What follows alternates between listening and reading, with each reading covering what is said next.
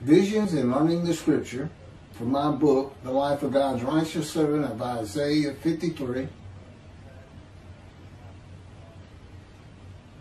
In the first years of my punishment, chastisement, maltreatment, crushing and bruising, by the words and power of God, as his righteous servant described in Isaiah 53, he gave me incredible visions that served as storylines for what we did and what we talked about during that time. The most involved was water in the temple, and it is a good example of how God would use the stories of the Tanakh and the New Testament to teach me the Scripture using visions and use it in my daily life in God's fire of refinement. One summer, I think in 2009, he first spoke to me in 2007. As I was being prepared, suitable for God's purpose, he had me terminate my law licenses in Hawaii and in Texas and quit working. And I was living on my last dollars at a weekly hotel outside of Houston in a rural area. God was cutting me off from the world of material things and association with society to fulfill the prophecy of being cut off and taken from the land of the living of Isaiah 53, verse 8. I was in his grasp every moment of every day, my every move at his direction, listening and talking to him. This writing is of a vision based on a story of a vision by Ezekiel. God taught me through much mental duress and anguish how to prepare for a vision in a meditative state of mind. It takes an hour or more, and you cannot let yourself fall asleep. That was in the early years. Today, he can just take me into a vision, meditative state of mind or not. One night, God had me read Ezekiel chapter 47, and this is the first verses 1 through 12. He led me back to the entrance of the temple, and I found that water was issuing from below the platform of the temple eastward, since the temple faced east. But the water was running out at the south end of the altar, under the south wall of the temple. Then he led me out by way of the northern gate and led me around to the outside of the outer gate that faces in the direction of the east. And I found that water was gushing from the south wall. As the man went on eastward with a measuring line in his hand, he measured off 1,000 cubits and led me across the water. The water was ankle deep. Then he measured off another 1,000 and led me across the water. The water was knee deep. He measured off a further 1,000 and led me across the water. The water was up to my waist. When he measured yet another 1,000, it was a stream I could not cross, for the water had swollen into a stream that could not be crossed except by swimming. Do you see, O mortal? He said to me, and he led me back to the bank of the stream. Okay, that's verses 1 through 6. I don't need to go through 7 through 12. After discussing every line of these verses with God, I had a vision of entering the temple gate on the east side.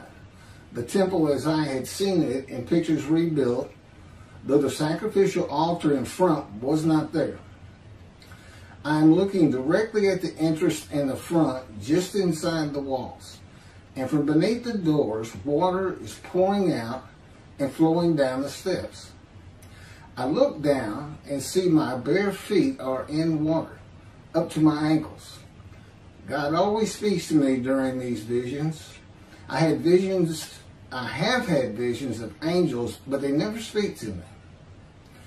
The next day, I went to the Addicks Dam Reservoir at God's direction, just outside the city limits. The rain had been coming down hard, starting to fill the reservoir, which is usually just a dry, low area of land with levees to keep the water from the city. God had me take off my shoes, which was unusual, and head to a path that went up and over the levee, which is about 30 yards high in walking distance, and into a barren forest. Following the path, I came to an easement for electrical lines, some 50 to 75 yards across, and going off into the distance as far as I could see both ways. It was filling with water. As I stepped forward, I looked down and saw my feet immersed in water, just as in my vision, except that instead of stone, it was grass beneath my feet. I turned to the right as I came to the center of the easement, and the water was now knee-high. I worried about stepping on something sharp and cutting my feet. I kept walking, and every 100 yards or so, the water was deeper and deeper, the easement dropping as I went along. It was slow walking, and we were talking about many different things all around me, and the scripture also. I could see far ahead a large electrical tower. There was a mound of grass in front of it, raised up above the water. When I reached it, the water was now chest high. I rested on the mound, and then God told me to follow the easement to the left. It was miles to the next levee, which I could not even see. I started wading down the easement, and the water was soon over my head. I was very cold and tired. God told me to turn around and start back. As I was heading back, and the water was again only knee deep, God told me to leave the easement and head into the forest. Walking where he was guiding me, I went into a field of small, withered trees filled with thorn vines and patches of stickers all around on the ground. I complained to God that the thorns and stickers were tearing my skin and were too painful to walk on, stopping every few feet to untangle vines from my clothes.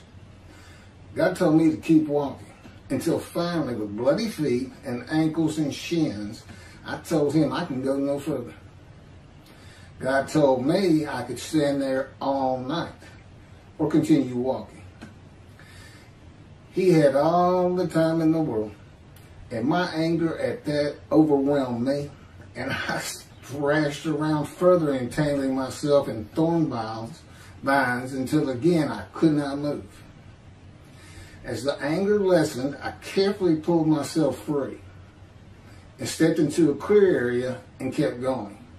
It was getting dark. God had me continue in aimless directions in and out of thorns and stickers. God finally relented and directed me to the levee path and my car. This punishment of walking barefoot through thorns, vines, and stickers was for me. This maltreatment, this wounding. My self-will and hot temper needed a lot of refinement. This is why he called it God's 5 refinement. Wounding, punishment, chastisement, maltreatment, crushing and bruising. This is by no means the only way God has and is refining me. It is a seemingly endless and varied process. This is the 13th year since he spoke to me in 2007. And he does not sleep, which means I don't get to sleep much. 2 or 3 hours a night. Between him and the angel of his presence, the Holy Spirit, they always have something to say, something to make me better, some new pain to show me they can inflict on me. And it continued. I tell him, wait a second, I've put together the 2 books that you dictated to me, which really took about 5 years of learning, 5 years of writing in a blog, and then about a year plus to put the first book together, Isaiah 53 and the Day of the Lord. And we just did the book that this chapter comes from here recently, and it didn't take any time at all. Most of it is done, this refinement, in his words and power in the room that I live in. He told Ezekiel, go to your house. I bind you with the cords of my power. You shall not go out amongst the people. He told me, go to your room. Actually, I take care of my elderly parents, 92 and 85 years old, in exchange for room and board since I don't have any money until recently when I filed early for Social Security. But I give almost all of it to them just to make up for 10 years of being here. How Ezekiel's vision and my vision and the story of my day and the flooding reservoir and fields of thorns and stickers are to be interpreted with the meaning for this day of God speaking to his prophet again has not been told to me. Some visions are just for a good story. My vision in the temple was just for me and preparing me for the next day of refinement of my soul, spirit, and self. Another example of a vision that served as a storyline for teaching me the scripture began in the Houston City Memorial Park, where God had taken me out for exercise. This was He takes me out for exercise. Sounds funny. Every time I say it, it makes me think of taking your dog out to get a walk. This was a vision in spirit rather than body. In the vision at the temple, where I could see my feet in the water, I was in body. In a vision in spirit, you do not have a body. And even spirit cannot see spirit. That's what the angel of his presence tells me. The Holy Spirit. They don't always explain everything to me. I'm not on the executive committee by any stretch. I am a servant. I'm a servant that needs a lot of refinement. If you were to pick up this book, you'd see that there's about 7 chapters of my life as quickly as possible, mostly just setting forth major traumatic injuries I went through. And then I think it's chapter 7, it's entitled, God Speaks to an Atheist. And I was, I've gone 50 years and had nothing to do with God or religion or even people who were religious. Because if you talked about God or Jesus around me, that was it. I wasn't going to talk to you ever again. I didn't want anything to do with it. I had just been banged up too much in my life, and I just didn't care for any of it. Had never read the Bible.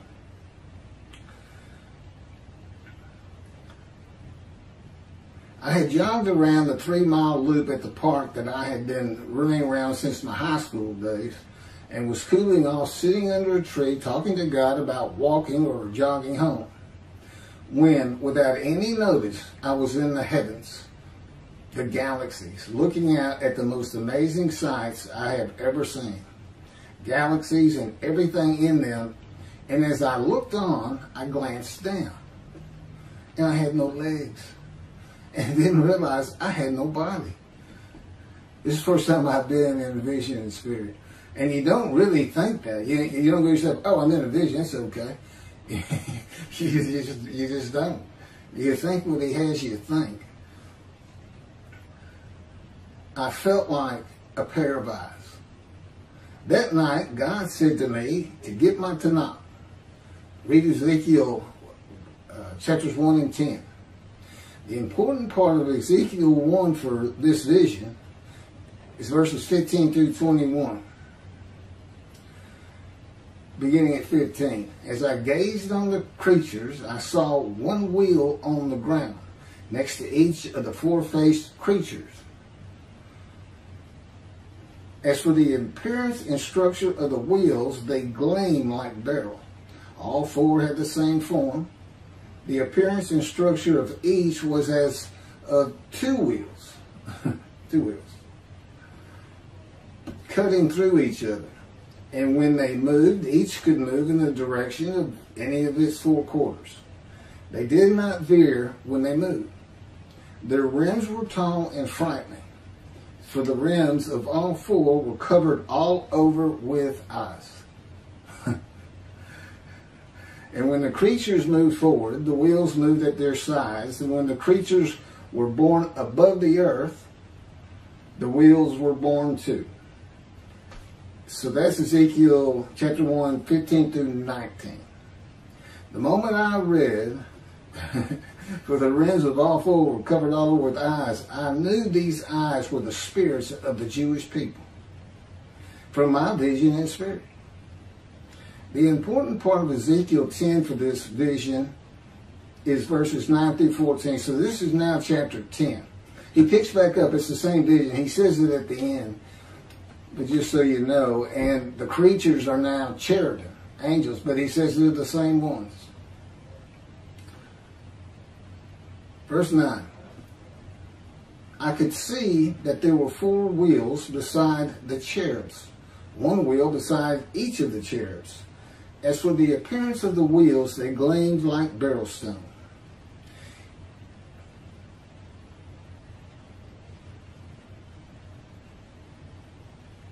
The cherubs moved in a direction in which one of the heads faced without turning as they moved. Their entire bodies, backs, hands, and wings, and the wheels of the four of them, were covered all over with eyes. It was these wheels that I had heard called the wheelwork. Each one had four faces. One was a cherub's face, the second a human face, the third a lion's face, and the fourth an eagle's face. Now that's Ezekiel chapter 10, 9 through 14. I skipped a couple of verses that were repeats from chapter 1. In verse 12, the eyes are shown to be on cherubs called creatures in part 1 of Ezekiel's vision. In verses 18 through 20, the spirits of the Jewish people collected on earth are taken to heaven as God awaits them.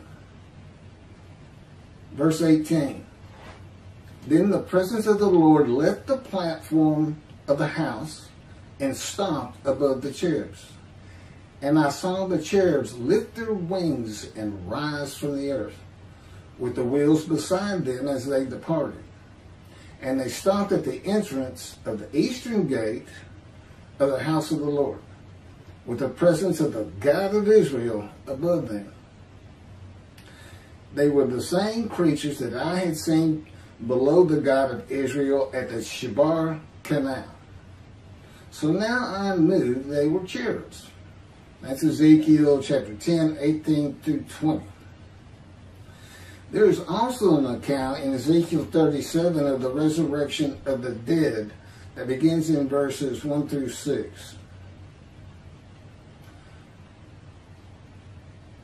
This is verse 1. The hand of the Lord came upon me. He took me out by the Spirit of the Lord and set me down in the valley. It was full of bones. He led me all around them. There were very many of them spread over the valley, and they were very dry. He said to me, O mortal, can these bones live again? I replied, O Lord God, only you know. And he said to me, prophesy over these bones and say to them, O dry bones, hear the word of the Lord.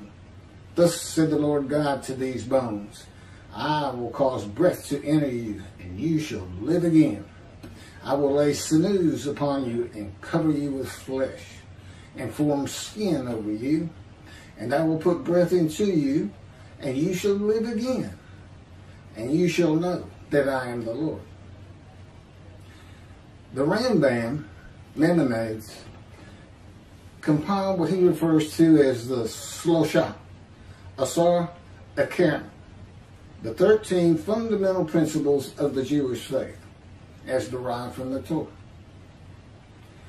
Maimonides refers to these 13 principal faiths as the fundamental truths of our religion and its very foundations.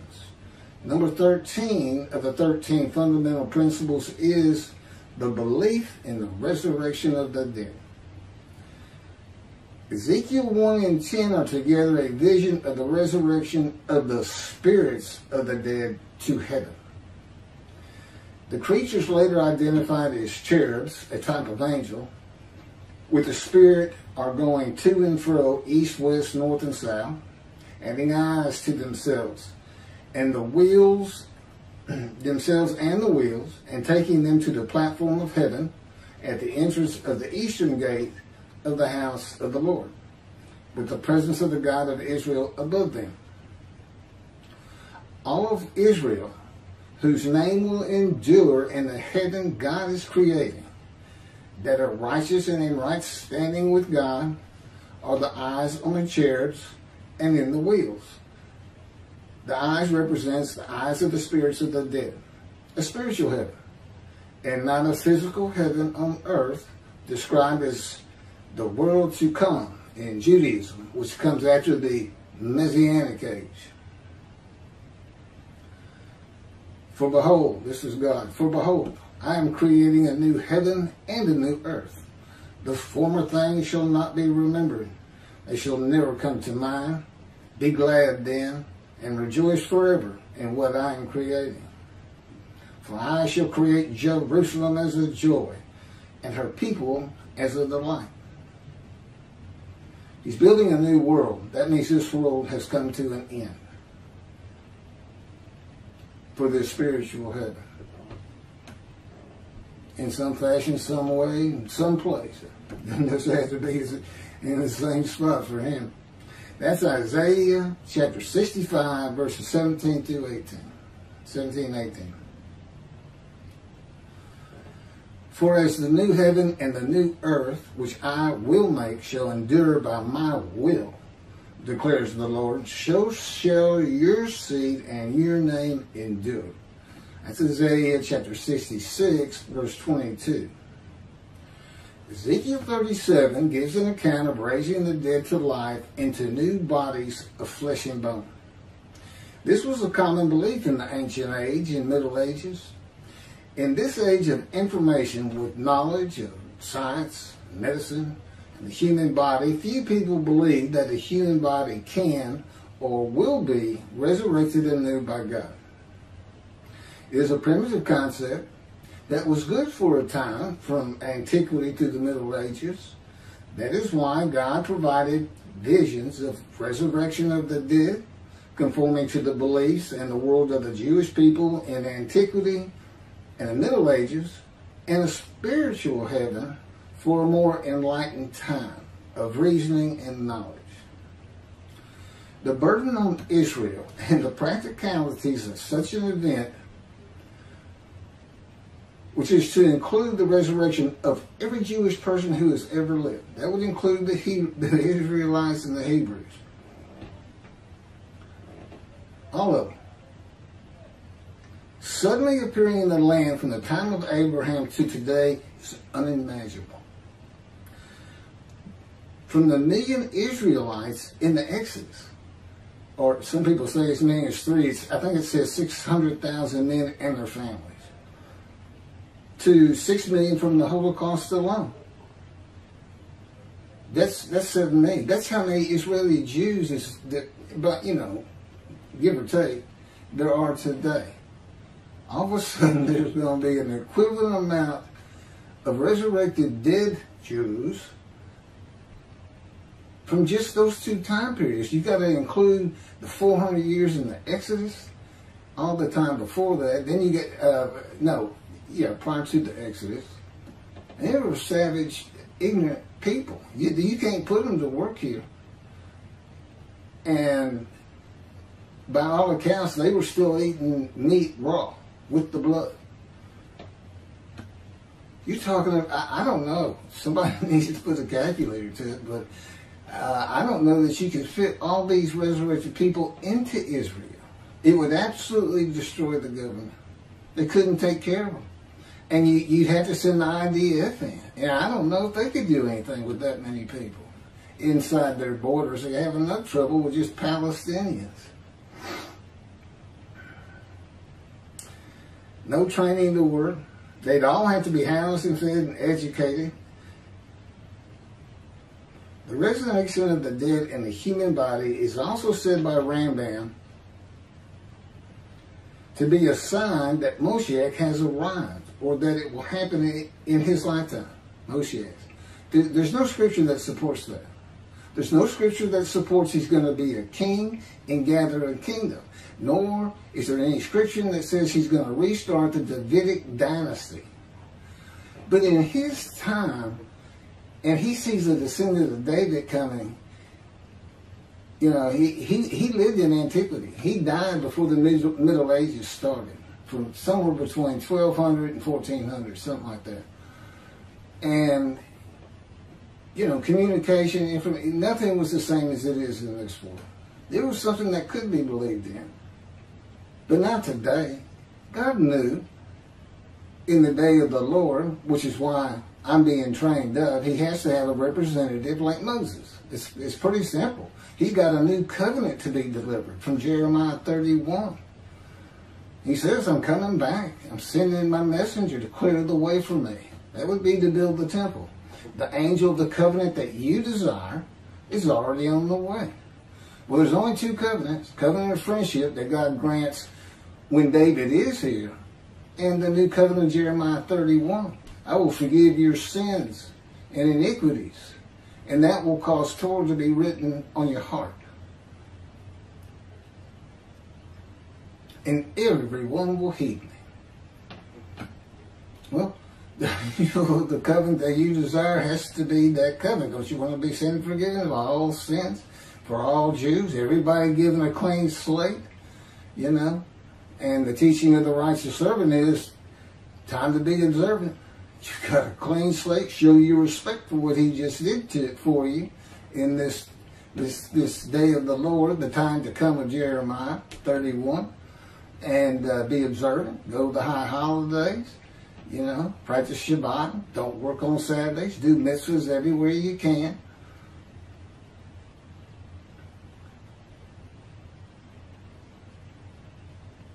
So I am Moshe. Okay, I'm the descendant of King David because the Spirit of God alighted upon me and entered me as the Spirit of God did with Ezekiel. And then he could hear God speak because God is in his Spirit. And I've had that in 2 previous videos now where I'm more detailed. This is a teaching from the ancient age and Middle Ages that continues today. Well, I'm here and nobody's been resurrected. There's no sign of me coming. And as I said, if it did happen, it would destroy Israel. Can you imagine waking up in the morning saying, billions of deceased Jews have just come to life in Israel? Huh? Wonder how that's going to shake up the Middle East. Maybe we could use them to drive out the Palestinians, send them back to Jordan where they belong. Judaism relies on everything the sages say in an era gone by the oral tradition is important for the laws of the Torah. But the Talmud's stories, opinions, and commentaries outside of that have to be used in view of the light of the age of reasoning, science, information, and knowledge.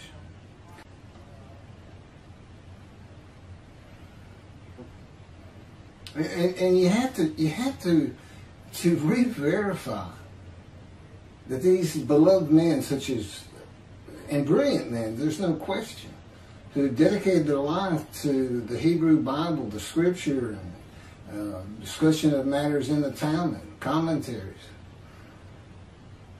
But you need to double check them sometimes. In the Messianic era, it is said that the entirety of the world will speak Hebrew.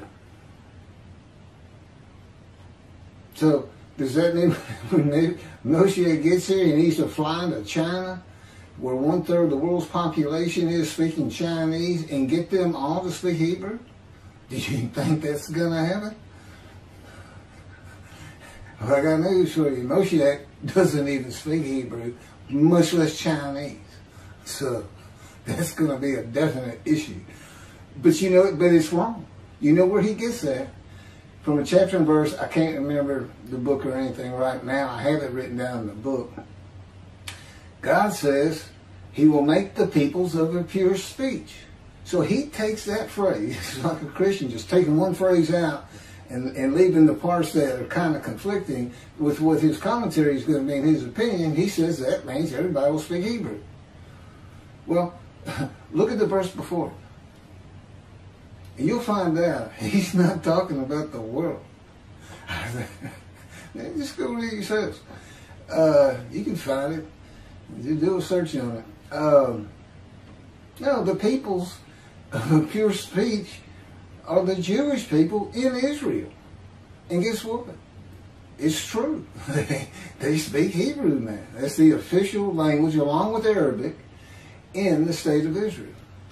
But it's not the world. And yet that's part of the Messianic era.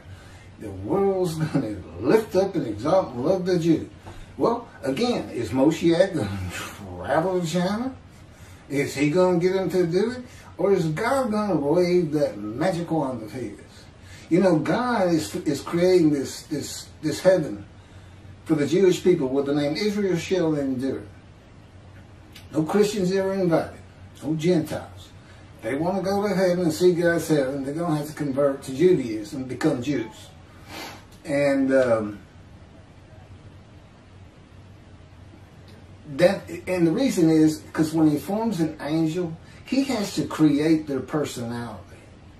What he's done here on this earth, and by selecting a chosen people, the Jewish people, is force them to go through incredible suffering of a magnitude we can't even imagine. The Holocaust, pogroms, you know, on and on. And he does that because it makes them the kind of people he wants. People who can overcome, people who are compassionate towards others.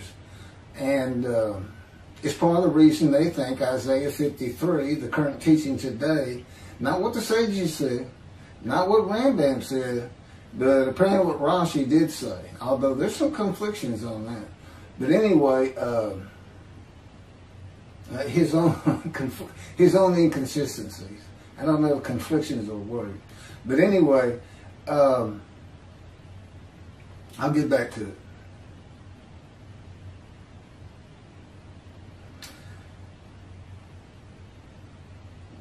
The day of the Lord and the arrival of God's servant David, according to the prophets, must be interpreted with the evolution of humanity from the ancient age into the age of information in mind, the ages in between, and in the ages to come. There will never be, and Rashi was, or said to be, the first rabbi who thought that Israel was described in Isaiah 53 primarily because of the God's fire of refinement that he put Ezekiel through, where he uses words like crushing, bruising, maltreatment, chastisement, punishment, wounding. And they generally say that the witnesses are the kings, and I'm assuming they mean leaders of the nations. And nations means Gentiles. If you're talking about the nations, you're not talking about Israel, you'd say Israel. So talking about the Gentiles are the witnesses in the story of the righteous servant. And the first 6 verses are put in quotes for a reason. It's a demarcation from the 3-verse quotes that begin his description in chapter 52, 13 through 15. And it's these witnesses, and what they're basically saying is he's going through a fire of refinement. That's why he's bearing all this stuff. By his bruises we are healed, or that's his stripes. He was wounded for our sins. Well, they're unrighteous. That's their sickness. Their guilt is making them sick, because that's what he offers himself for. Okay, now you're the righteous servant. Go make the people righteous that you can draw to you. That's what the story's about. Yeah, why is he making a righteous servant? And well, anyway, that's what. And there's no crucifixion, by the way. The Christians use those same words and say, Jesus was sacrificed for our sins, and by his blood we are healed. No, it's just what I've had to go through for 13 years and to make me the righteous servant and to be a prophet of God. See, that's going to make many, many people say, you mean God is really here doing something? He's doing what he said he was going to do. Huh. I'm going to have to think about that. I might want to listen to this fellow one day. So, as of right now, that's the idea. I don't know what it's going to be like when we finally get to Israel. But we'll get there. That I can promise you.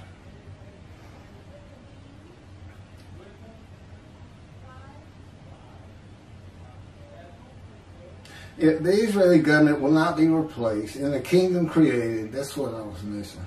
If God knew it was going to be a democratic country, it was all things.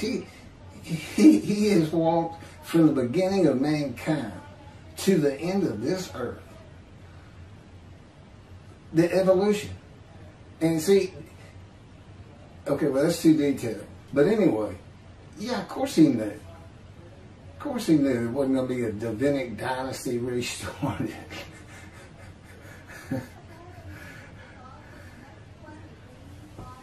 As I mentioned, I was an atheist for 50 years, and I don't really, in which God, being trained up as God's servant, I'm more likely to be cussing him and complaining than I am to be praising and worshiping him. I can't ask for it. I'm not allowed to ask for anything. He's taking my self-will. I know better. I ask for something, I may as well fling myself out the second story window and hit the ceiling. Because he's done that to me in his power, I don't know, 3 or 4 times. Yeah, my chin always hits first, and he busted open, blood everywhere. And I get up, what's wrong with you? And he'll say, oh, nothing wrong with that. Doing just fine, thank you. I'm God. This is what it's like. Every day he's infuriating me. That's just like what he told Ezekiel. Ezekiel, you're going to suffer the punishment, which means for the sins of for the Jewish people, the houses of Israel and Judah. He's a priestly man. He's been trying to get him to straighten up, stop sinning his whole life. And he had a furious spirit, he tells us. You think that didn't make him mad? It made him just as mad as God slamming my head down on Satan and his invisible power. Anyway, that's the refinement. Yeah. There's a lot more stories. There's a lot added to that in the book, by the way, that interests you. David, the shepherd, his line through Solomon, including the line the biblical kings of Judah, etc., etc. Okay, so all this is stories, this resurrection of the dead, stories for the illiterate that cannot be prophecy. God's world will never be at peace. That's the other thing. We're supposed to have peace and harmony. How's Moshe going to do that? I say he goes to Korea first. Get the North and the South Koreans to shake hands and be buddy-buddy. Yeah, that'll be a job. That's easy. God's world will never be at peace. God tells me that when he writes a story around events that have occurred, he usually has 3 purposes in mind, and sometimes 4. The people of antiquity could not read but loved a good story, and they needed to hear uplifting verses. Life was so brutal. To create religion and religious controversy. And he always says, see the book of Daniel. Because he's not even in that book. He's not a prophet, as Jesus says. It's not even in the books of the prophets. It's in the writings. And the Christians go nuts over it. They think it foretells the return of Jesus, who told us when he was coming back he never did it. 5 times. You, high priest, will see me return. Remember Zechariah 12, there are those amongst you alive who will still be alive when I return. People of Caesarea Philippi, there are those amongst you who will be alive when I return. This generation shall not pass before all these things occur that announce his return. And then my favorite, in the Revelation, the great Revelation, written by a madman is what it sounds like. But 7th verse, Jesus speaking to an angel. See, sometimes I say, the Christians will figure out a few things that the Jews had not gotten in Judaism. What's God, as they call him, speaking to an angel? Whereas God did it in a burning bush. There's an angel of the Lord in a burning bush that's not consumed, and God speaks to Moses. Well, that's speaking to an angel. God is in his angel, who is the Holy Spirit. His angel of his presence. So anyway, they picked up on that, but this is what he said. Those who pierce me with a spear will see me return. That would be the Romans who stabbed him with the spear to make sure he was dead on the cross. And so they're all dead. He's not coming back. And in the last page of the Revelation, 3 different verses. I'm coming back quickly. I'm coming back quickly. I'm coming back quickly. I don't care who's saying it. 2,000 plus years later, it's by no stretch of the imagination quickly. What a religion. God performs human sacrifice so the Gentiles can be forgiven of violating his laws, being guilty of violating his laws and commandments. Another reason, to make the Bible fun to read and for prophecy. The visions that I've learned in every single book that he taught me. Keith, read this, read that, read the New Testament 3rd chapter or something. I've had some kind of vision. They were different. Body, spirit, visuals. I can be wide awake and have a vision. One time, the first time he did that, I could see the feet in a large robe walking through the clouds above me, and I'm out on a busy 6-lane street, and I'm looking at it as though it's as real as can be. It didn't faze me, but the stories I have, 13 years, day in and day out, just me, him, the angel of his presence, the Holy Spirit. And they don't sound like each other at all. God sounds like an adult man. The angel of his presence sounds like an angel. He's got almost a childlike voice. And he's the greatest comedian that ever lived. He keeps me laughing when God has me crying. Without him in this, well, God had drugged me through it, but it's the reason I laugh and smile today. I didn't for 50 years of my life. I was always looking to get into a fight with somebody. Just because it made me feel better. But God's knocked all that out of me. He can still irritate the fire out of me. When he came to me, I was an atheist who had never read the Bible, never was, okay, I've already said all this. God wanted me, he told me, no, I steered you away from anybody that could teach you anything about the Bible or religion, except a little bit that made you not like them. He wanted me to be a Bible and religious blank canvas for him to paint the pictures of biblical understanding in my mind as he would have his stories and prophecies understood. Remember, God's dictating this. I think it's pretty good prose. Good job, God.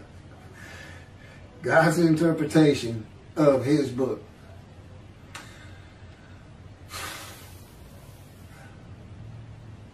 Again, those 2 books, they're unpublished. For a year and a half, I tried to get an agent, sending out all these query letters, and then for the longest time, I was sending everything to publishers who would accept manuscripts, which does not include the big 5 publishing companies of America. But I hit all the big ones in Israel. And if they bothered responding, they said no. And I'm sure it's because it just turns Judaism upside down, and they think, well, we don't even know what he's talking about. That's the only thing I can figure. But it's his books. I think he'll get published one day. Just like these videos are, I'm just a servant. I didn't know I was going to be doing this particular video at this particular time today, or even if we were going to ever do anything on the book of my life, as this video comes from that book. Like I said, he keeps me edgy and irritated these days. But I have so many stories of his power and what it feels like. See, I don't just hear his words. No, his power is constantly on me. It's heavy. I can be walking, and let's say I'm 180 pounds. And all of a sudden, he can make my entire body feel like it's 280 pounds. To where I can barely lift my legs and my knees are starting to hurt because I'm continuing to walk. But then he can take this power that enveloped Ezekiel. He called it cords of power. Well, it envelops me too. And then in that power, he can suddenly make moving and walking as easy as it was before he made me heavy. Except I still feel heavy. So many different things. And you can feel it going through you at times. Sometimes, you know, the power is great to have. It feels so good. It can make you so calm. But usually he uses it to hurt me, like slam me to the ground, things like that. I know. Listen, if you go, oh, God wouldn't do that. That's pretty much what I was saying. Well, gee, are you sure you're God? You laugh. He laughs all the time. and he'll laugh using me. Because I'll be livid. And all of a sudden, this is what you hear. I'm like, did you just laugh and slam me down to the cement or on the ground? You see, I know it's not me. Y'all can't tell for sure. He could be acting if you don't believe me, but it's true. He can talk through me. I mean, I'm looking in the mirror one day. I had never seen him do it, and all of a sudden he jerks my head up in that power. That's face to face, by the way. He just takes your head, points it, gets your eyes, and says, right here, this is where, now we're talking face to face. This is where I am today. I said, okay. All of a sudden my head goes up, and I can't remember the conversation, but all of a sudden he just starts saying something to me, using me. The voice was a little bit different, but the thoughts of those words weren't coming from my mind. And then the Holy Spirit made me laugh. He says, don't you think that's wrong of him to do that? To use you, to talk to you in the mirror, don't you think it's wrong, Keith? You know, he did, you know, a lot of people don't have the way I laugh, my humor, and he can be however is necessary, because he knows me as God knows me. They've been in me since birth. Well, since the first year. The Holy Spirit says, why would I want to be in a womb? We've waited for you to be born. Because that's what Jeremiah calls it. He says, God has been with me from the womb to make him a priestly man, godly man, a good man. With me, it's all opposites. He said, God said, no, you had to have a life of suffering and be familiar with the disease. And he goes through these actions. He'll take me back to in vision, you know, being gut shot. He said, that's when I got your cancer going with the tumor. Because I had colon cancer. The blood went through my colon. And I always thought it activated dormant cancer cells, the trauma. He said, no, I didn't. And he said, in orchestrating you getting gunshot, which he shows me what he did, he said, that's just more suffering. Scars and stuff. You know, disfigured me at birth. I don't have a right breast. See, the man of Isaiah 53, I'm the exact opposite of Jesus Christ. The exact opposite.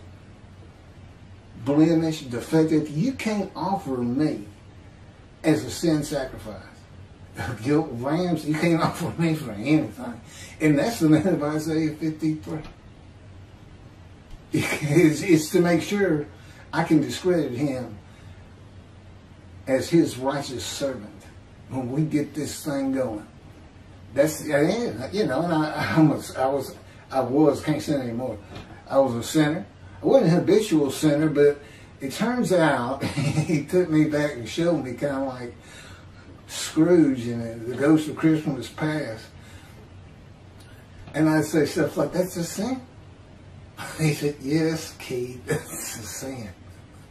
But anyway, I can't do anything on my own anymore. He's got that power on me, control my thoughts and minds. So I'm sinless now. But yeah, I was a sinner. I wasn't teaching at synagogues when I was 12 years old. You know, I don't have... It's just total antithesis of who he is. And by the way, if you get this book or watch some of these tapes where his name's mentioned, some of the deceits and lies that come from his mouth that's in their book, especially when they say to fulfill the prophecy. Jesus says, all the prophets say of me, I shall ride this ass into Jerusalem. And there the Gentiles will mock me, spite on me, spite me, scourge me, kill me, but I shall rise on the third day. As all the prophets say to me. All you got to do, if you're a Christian and you read that, is go, I think I'll verify that. You know what you're going to find in your Old Testament, the Hebrew Bible? Nobody says it. You got 20 prophets right there. And none of you come close, but you go, hey, wait a minute, here's riding an ass into Jerusalem by Moshe. Oh, yeah, exactly right. What does that say? It says he rides,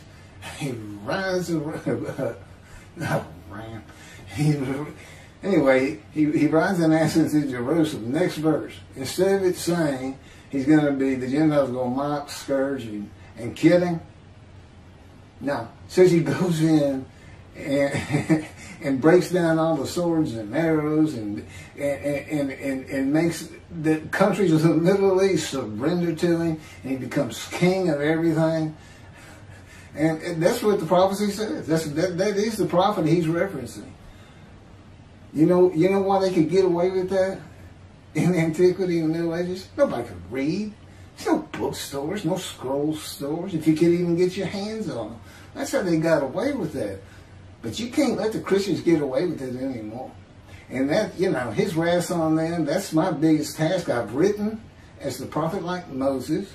I have announced in those books and on tape, the new covenant is here. Every Jew in the world sin free right now to be a holy seed to build the third temple. Just as he did for the Assyrian Babylon exiles, forgiving their sins, and they built the second temple as a holy seed.